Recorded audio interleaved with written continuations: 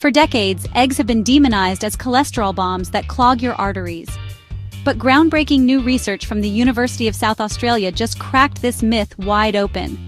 In a world-first study, researchers had participants eat 2 eggs daily as part of a low-saturated fat diet. The shocking result? Their bad cholesterol levels actually decreased. Professor Jon Buckley's team discovered that dietary cholesterol from eggs doesn't raise your heart disease risk when saturated fat stays low. The real villain? Saturated fat found in processed meats, fatty dairy, and baked goods. This changes everything about your breakfast plate.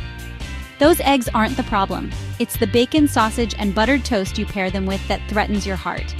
Eggs are packed with high-quality protein, B12, vitamin D, and healthy fats. When eaten as part of a balanced, low-saturated fat diet, they might actually support your cardiovascular health. So go ahead, enjoy those eggs guilt-free. Just skip the extra serving of processed meat on the side.